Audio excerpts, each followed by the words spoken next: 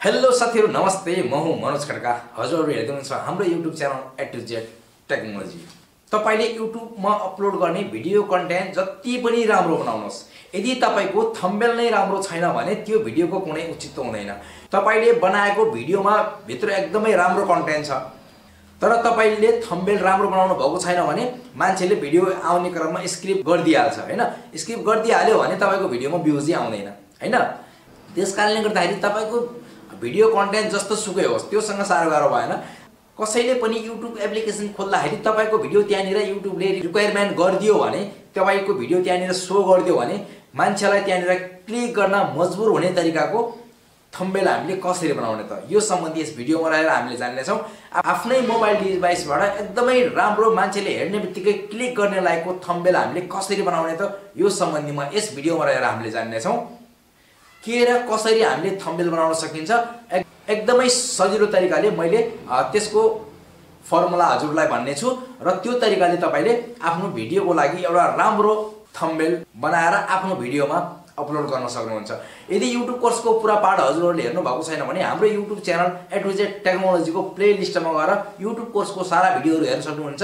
त्यहाँनिर मैले YouTube च्यानलमा आउने सम्पूर्ण समस्याहरु र YouTube च्यानललाई आवश्यक पर्ने सम्पूर्ण सेटिङहरुको सम्पूर्ण जानकारीहरु मैले शेयर गरेको छु। सो ढिलो नगरिकन अब जाम हामी आफ्नो मोबाइल डिभाइसबाट एउटा राम्रो थम्बनेल बनाउनतर्फ। जुन भिडियो एप्लिकेसन तपाईले एडिटको लागि युज गर्नुहुन्छ त्यो एप्लिकेसनलाई खोल्नु होला हैन। जस्तै मसँग काइन मास्टर पनि छ हैन। मैले यहाँनिर यो काइन मास्टर पनि युज गर्छु र प्राय जसो मैले VN भन्ने भिडियो एडिटर युज गर्छु है। यसको बारेमा पनि भिडियो मैले अब एडिट गर्ने तरिकाको भिडियोहरु लगातार आउँदै छ। भिडियोलाई च्यानललाई सब्स्क्राइब गरेर राख्नु होला। यो VN को बारेमा पनि मैले अब step by step regular video बनाउने छु। र सर्वप्रथम मैले आफ्नो VN एप्लिकेसनलाई खोल्छु। त्यसपछि मैले कुन भिडियो बनाउने हो यो प्लसमा क्लिक गरेर न्यू प्रोजेक्टमा क्लिक गरेर अब कुन भिडियो मैले अपलोड गर्ने हो त हैन त्यो भिडियोको मैले थम्बनेल यहाँबाट निकाल्छु। जस्तै मैले मानौं मैले एउटा भिडियो निकाले खोज्छु है मेरो। अब तपाईले आफ्नो मोबाइल डिभाइसमा रहेको भिडियो कहाँ पुग्नु होला हैन। अब मेरो VN एप्लिकेसनमा यो भिडियो आइसकेको छ है। अब तपाईले यहाँनिरबाट एकदमै बिस्तारै हेर्नुस् तपाईले हैन। यसरी औंठाले सार्नु होला बिस्तारै। तपाईलेको कहाँनिरको तपाईलाई चाहिँ एकदमै बेस्ट लाग्छ त्यो फोटोहरु यसरी हेर्नु होला हैन। यसरी तपाईले फोटोको लोकेसनलाई हेर्नु होला कहाँनिरको तपाईलाई यो भिडियोको कुन पार्टलाई चाहिँ तपाईलाई बेस्ट लाग्यो त त्यो पार्ट कहाँ जानु होला। त्यसपछि तपाईले यहाँनिर यो स्प्लिट जो कैंचीको चिन्ह छ यसलाई क्लिक गरिदिनु होला। अब यो यताको भागलाई तपाईले डिलिट गरिदिनु होला र अब यो भाग यहाँनिर सिलेक्ट भयो। त्यसपछि यहाँनिर यो कभरमा क्लिक गर्नु होला है। कभरमा क्लिक गरिसकेपछि यहाँनिर भन्छ एडिट विथ फ्लो स्टुडियो भन्ने हुन्छ। यो प्ले स्टोरमै अवेलेबल छ। तपाईले फ्लो स्टुडियो भन्नेलाई चाहिँ एप्लिकेसन डाउनलोड गर्नु होला। जस्तै मैले तपाईलाई देखाएँ यहाँनिर यो एप्लिकेसन रहेको छ हेर्न सक्नुहुन्छ फ्लो एप्लिकेसन है। यस्तो लोगो भएको प्ले स्टोरमा अवेलेबल छ। भिडियोबाट इमेजलाई कसरी एक्सट्र्याक्ट गर्ने भन्न देखाउनको लागि मैले VN खोलेको छु। मैले डाइरेक्ट यहाँबाट पनि गएर गर्न सक्छु। मेथड सेम नै हो है। त्यसपछि अब यो फोटोलाई तपाईले कभर गरिसकेपछि यहाँनिर एडिट विथ फ्लो स्टुडियोमा क्लिक गर्नु होला। अब यो फोटो यहाँनिर फ्लो स्टुडियोमा खुलिसकेको छ है। त्यसपछि तपाईले के गर्नु होला भने यहाँनिर अब यो फोटोमा क्लिक गर्नु होला यसरी हैन। अब यो फोटोमा क्लिक गरिसकेपछि तपाईले यही फोटोमा सर्वप्रथम यही फोटोमा अर्को फोटो ल्याउनलाई तपाईले के गर्नु होला भने यसरी खाली ठाउँमा क्लिक गर्नु होला। अब यहाँनिर फोटो आउँछ हैन। यो फोटोमा क्लिक गर्नु होला।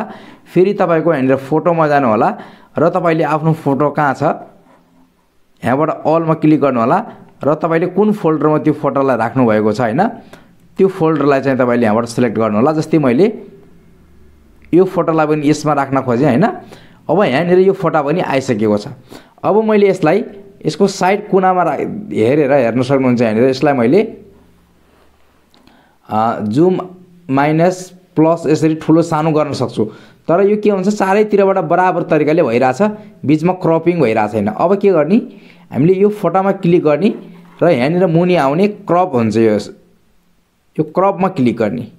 क्रपमा क्लिक गरिसकेपछि यहाँनिर साइज भन्छ ओरिजिनल फ्री टिकटक हैन फेसबुक 1690 भनेको हुन्छ। हामीले के गर्नु पर्यो आफ्नो तरिकाले क्रप गर्नुलाई हामीले फ्रीमा क्लिक गर्नु पर्यो यसमा है। यसमा क्लिक गरिसकेपछि अब तपाईले यहाँनिरबाट आफ्नो तरिकाले कहाँसम्मको राख्ने यसरी सिलेक्ट गर्न सक्नुहुन्छ है। यसरी एकदमै राम्रो तपाईको भिडियोको एकदमै राम्रो पार्टलाई तपाईले सिलेक्ट गर्न सक्नुहुन्छ र अब तपाईले यो चिन्हमा ठिक चिन्हमा क्लिक गर्नु होला। त्यसपछि अब तपाईले यसरी सानो गर्नु होला है। यसरी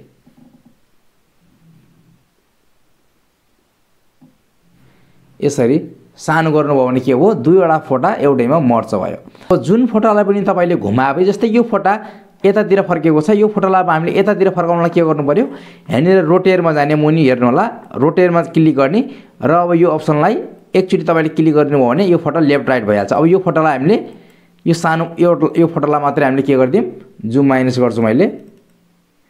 अब यो फोटोलाई यहाँनिर यता लिन्छु यसरी। अब हेर्न सक्नुहुन्छ यो एकदम मेन पार्ट बन्यो भिडियोको है। यो थम्बनेलको अब एकदम मेन पार्ट बन्यो हेर्नुस् यसरी। अब यो भिडियोमा हामीले एउटा एकदमै अट्र्याक्टिभ एउटा कुनै ट्याक्स लेख्नु पर्यो। मैले यहाँनिर ट्याक्समा जान्छु। ट्याक्समा गइसकेपछि यहाँनिर इनपुटमा लेख्छु मैले नेपालीमै नै लेख्छु। यहाँनिर नेपाली किबोर्डलाई मैले चुज गरेँ। अच्चमको नाच लेखिदिन्छु अच्चमको डान्स। यस्तो लेख्यो भने के हो अच्चम कस्तो अच्चमको रहेछ त भन्ने मान्छेलाई हुन्छ हैन। अनि मान्छेहरूले क्लिक गर्छ। क्लिक गरिसकेपछि यो भित्र भिडियो राम्रो नै छ अनि हेरिहाल्छन् हैन। त्यसकारणले गर्दा मैले अब यहाँनिर अच्चमको डान्स लेख्छु। अच्चमको नाच लेखेँ है।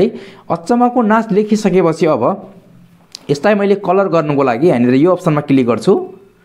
अब मैले यसरी कलर गर्न सक्छु यसरी है।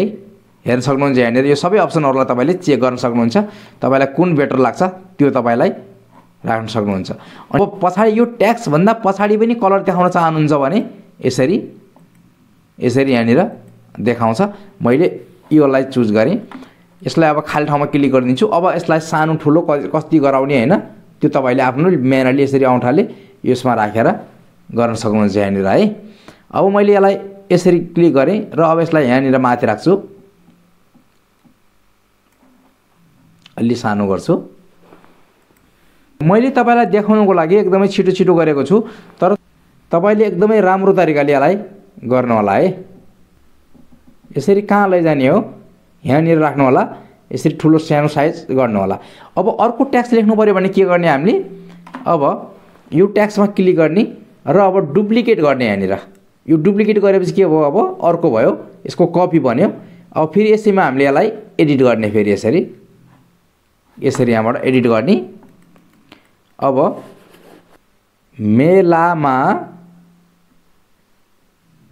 मेलामा यस्तो नाच देखियो। अब मैले एकचोटि यहाँ खालीमा क्लिक गर्छु। त्यसपछि अब यहाँनिर यो अप्सनलाई यहाँनिरबाट यता तान्छु। अब ट्याक्स सानो भइहाल्छ है यसरी तान्यो भने मैले माउसले तान्ने भइरहेको छैन यसलाई हात नै युज गर्नुपर्ने भयो। यसरी मैले यहाँनिर तान्यो भने हल्का सानो गर्छु। मेरो फन टु लाइभ टिभी भनेर एउटा च्यानल छ। मैले यो डान्स रिलेटेड भिडियोहरु त्यहाँनिर अपलोड गर्छु हैन। त्यो भिडियोको यो थम्बनेल हो है अच्चमको नाच मेलामा यस्तो नाच देखियो। अब यसरी यसलाई मिलाउनु होला हैन। अब अझै पनि फेरि कलर यसलाई चुज गर्न चाहनुहुन्छ भने फेरि यसरी तपाईले आफ्नो कलर पनि चुज गर्न सक्नुहुनेछ है। मैले यो कलरलाई राखेँ किनभने यो कलर अलि राम्रो देखियो र यहाँ पनि यो कलरलाई पनि मैले चेन्ज गरिदिन्छु। यसरी एडिटमा आउने र कलर चेन्ज गरिदिने। अब यसलाई ठीक गरिदियो भने अब खाली ठाउँमा गऱ्यो भने हेर्न सक्नुहुन्छ अच्चमको नाच मेलामा यस्तो नाच देखियो। अब तपाईले यो बनाएको थम्बनेललाई कसरी एप्लाई गर्ने त है। अब तपाईले एप्लाई टु VN मा क्लिक गर्नु होला र अब यो थम्बनेल यहाँनिर VN मा पनि सेट भइहाल्छ र तपाईले यो फोटोलाई सेभ गर्न चाहनुहुन्छ भने यहाँनिर यो अप्सन हेर्न सक्नुहुन्छ सेभको अप्सन। यसमा क्लिक गर्नु होला यो थम्बनेल तपाईको मोबाइलमा सेभ भइसकेको छ। अब तपाईले डाइरेक्ट यो एप्लिकेसनबाट पनि थम्बनेल बनाउन सक्नुहुन्छ। यस्तो यो फ्लोमा आउनु होला। फ्लो स्टुडियोमा आइसकेपछि यहाँनिर एउटा एड आउन सक्छ हैन, यो एडलाई स्किप गरिदिनु होला।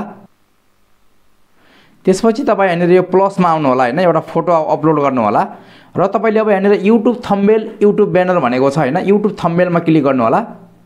युट्युब थम्बनेलमा क्लिक गरिसकेपछि यहाँनिर अब यो फोटोमा क्लिक गर्नु होला। यहाँनिर फोटोमा क्लिक गर्नु होला र तपाईले जुन फोटोलाई थम्बनेल बनाउनु हुने त्यो फोटोलाई तपाईले यहाँनिरबाट अपलोड गर्न सक्नुहुन्छ हैन।